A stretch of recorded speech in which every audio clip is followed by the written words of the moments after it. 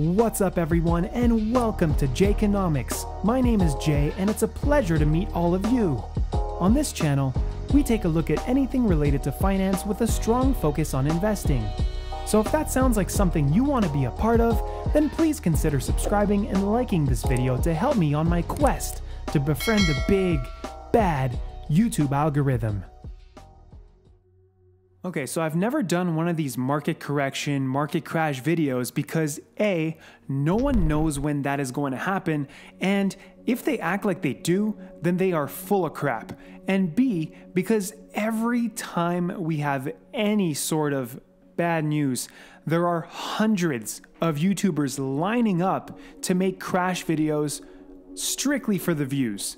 Now, this is not going to be a doomsday video, and it will certainly not be a fear-mongering speculation video either, because again, no one knows. If I ever tried to tell you anything about this, you would need to turn off the video immediately. But no, instead, this video is going to be focused on mindset and how having the right mindset will make these days a lot easier on yourself emotionally and financially. Before we get into it, if you want to grow your portfolio exponentially, be sure to check out our Smart Money Squad Patreon. There are various tiers for your goals and budget. You'll get my buy and sell alerts instantly, my weekly watch list and entry points every Sunday, as well as updates throughout the week when I see something interesting in the market, and access to the private Discord. The link for that is in the description below. So the stock market tanked on Tuesday. Gains evaporated for many, and for some, the red day turned them into bag holders. Thursday, the market was down again, and there's a lot of uncertainty floating in the air right now. The thing is, we've become so accustomed to lots of green and explosive moves almost daily that we've become spoiled brats in this market.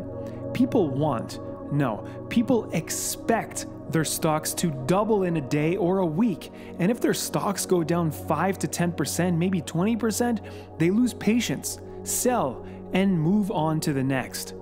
Now, I can't begin to tell you how wrong and how dangerous this way of thinking is. You should always be ready for a day, or days, or even weeks like this. These are the times that separate the winners and the losers in the stock market. It's the actions that you take, or the lack of actions, that determine this. So, should you sell, hold, buy the dip? What should you do? Well, the simplest answer is this. It all depends on your goals, financial situation, and emotional state/personality. I'll expand on that in just a second. So this year has brought many retail investors to the market, and many of you watching are new to this. Since the crash in March of 2020, we've seen stocks go up and up and up. This is not how the market works. A lot of investors turned into gamblers, and the entire market had turned into a lottery that would simply just print money. As Warren Buffett says, be greedy when others are fearful, and be fearful when others are greedy. You see, the stock market, as it is now, is 75% investor psychology and 25% fundamentals. Get away from groupthink. Once a stock goes mainstream, of course there are exceptions, but most of the time, it's too late for an explosive return. And not only that, you also dramatically increase your risk. When your friend, who is not a seasoned investor, starts hyping a stock and cannot even explain what the company does in detail, yeah, it's time to get out of that stock if the fundamentals are simply not there. Because over time, that's what will sustain a stock and a rally. That's how I see it, at least. And that's what has helped me to be consistently so successful with my stock picks. Now, long term. This is an important concept. It seems as though long-term investors are going extinct. If a stock doesn't go up within a week or two, there's something wrong, and the stock is a scam. Conviction and patience, ladies and gentlemen. These two things will bring you a long way. When stocks have run so much purely on hype and excitement and are currently extremely overvalued for where the business is at currently, well, things get rather disconnected and you get caught up in this weird kind of world of my stock can't fail. Now, I'm not saying that I don't trade, because I do. I have a trading account in which I do day trades and several swing trades. However, those of you who have followed this channel since day one, well, you guys know that I invest with a long-term vision and hopes for short-term gains. Pick winners and stick with them. Let those winners build your wealth over the long run. As investors, we need to learn patience, and we need to learn to take emotions out of our investing. The stock market is a device which transfers wealth from the impatient to the patient. Remember that when you are busy being fearful and impatient and selling a stock, a patient and greedy investor is buying those shares from you and is going to enjoy those big, massive profits. This is all about mindset. And this mindset, it takes time, it takes experience, and it takes dedication to build. But it is necessary if you want to be a successful stock picker in the long run. Now, back to what I was saying earlier, you gotta ask yourself, what are your goals with your investments? Are you investing your life savings and putting yourself in a bad spot if the market were to have a major correction or crash? How about your emotional state? Are you going to panic? Will owning the stocks you own make you lose sleep at night? Will it affect you mentally and by extension physically? If the answer to any of these questions was yes, you need to rethink your investing strategy and come up with a more suitable plan for yourself, because there's not a one-size-fits-all in investing. Perhaps your portfolio is too risky for your personality. Now, it's easy to get too complacent and too overconfident when the market is bullish and everything is green. But what happens when that changes? What are you going to do then? I want you to ask yourself these questions and really think deeply about the answers and act accordingly.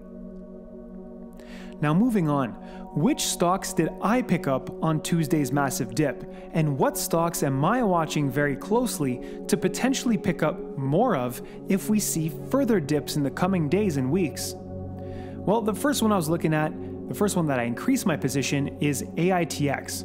Now, yes, this is an OTC play, but it's a strong one in my opinion, and one that has a very, very bright future. This is a play in AI and robotics. And if you want to learn more about this company, I interviewed Steve, their CEO, and you can find that on the channel. It's, I think, a very informative interview, and I think it can bring you a lot of value. Next on the list is ESC Entertainment. Now, I just posted another video about ESC Entertainment a couple of days ago. My first video on ESC was in December.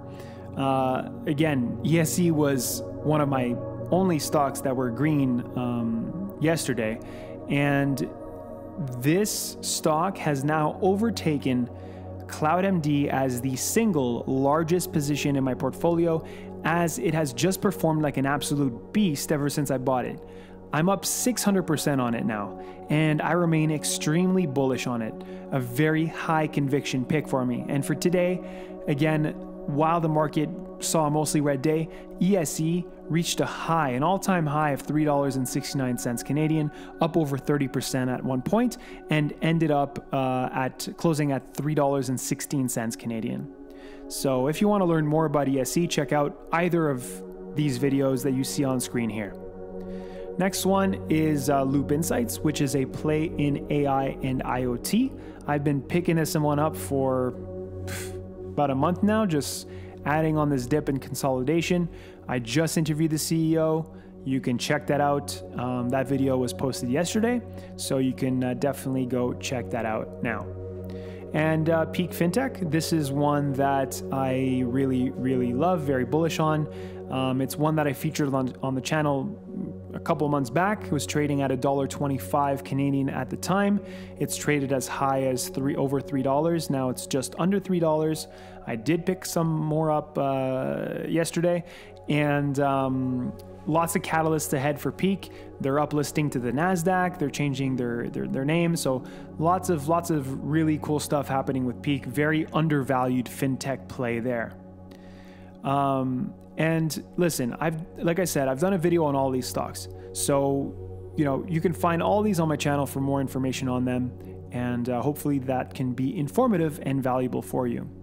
Other than that, I also opened a position in Fortress Technologies. This is a crypto miner being heavily undervalued by the market currently.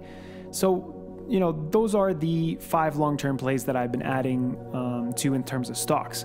Now, outside of stocks and sticking in the crypto space, because y'all know how bullish I am on crypto, I've recently been adding to both of my positions in ADA Cardano and VET, VeChain, as I remain extremely bullish on both, and I think these can bring massive exponential returns in the future, even though I've already 20x'd on Cardano and 5x'd on VeChain so far. These are cryptocurrencies that I believe have a very important use case and have extremely bright futures ahead of them. So look, bottom line, what I really want you to take away from this video is this: stocks will go up or down over the years, depending on how the business fares over the long term. So regardless of what is happening around you in the short term, you need to ignore the noise. Stop falling for the fear-mongering everywhere. And again, do what is best for you and your portfolio and your personality. If you absolutely need this money and you're investing it in high-risk stocks, or stocks that are very volatile, shall I say, then you need to rethink your strategy. As simple as that. Don't put yourself in a bad situation, and it's just gonna make you lose sleep at night, right? I can lose 20% of my portfolio tomorrow, and I'll be able to sleep at night because I'm very comfortable with where I am. The money that I have in there is money that I'm not going to need, and the companies that I've chosen are long-term picks that I have very high conviction in. So just keep that in mind. And look, time in the market beats timing the market almost 99% of the time. So be careful on that and keep that in mind. Now, if you're invested in a solid business that you believe in and understand, then you need to not worry about short-term price action. The market will do what it wants, right? Refrain from being emotional when the market is doing what it wants. Choose companies that you love long-term and hope for short-term gains. If these stocks get way too ahead of themselves based on nothing else other than hype, then it could be very well worth considering selling off a portion of your position for profits and to get your initial investment back, for example. Keeping cash on the sideline for the next opportunity that comes your way, and even potentially buying back in that same stock once it comes back down, once it dips, because every stock will dip. Okay, so I hope that I've given you stuff to really think about and really analyze within your own portfolio strategy. So that wraps it up for today's episode. I hope you guys enjoyed this type of video. If you did, please let me know in the comments what you think, what your thoughts are on the market right now. Should I do more videos like this that are more focused on mindset and, talking, just being real with you guys? If you guys appreciate this kind of content, let me know. And if it did bring you some value, then please hit that like button for me, as it really does help the channel a lot. And if you want more content like this, then don't forget to subscribe and turn on that notification bell to be notified when any new video comes out. And of course, please feel free to join the Smart Money Squad Discord server and Patreon. The links for those are in the description below. And until next time, take care and invest smart.